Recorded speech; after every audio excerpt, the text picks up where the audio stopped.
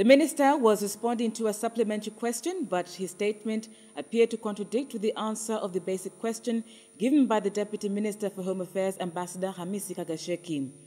In his response to the basic question, Ambassador Kagasheki said to raise morale among members of the Tanzania Police Force, the government will complete payment of their arrears, including claims of leave and transfer allowances, by June next year. In another development, the National Assembly was told that the government is continuing to make a close follow-up on moves taken by local authorities to stop invasion of school areas across the country.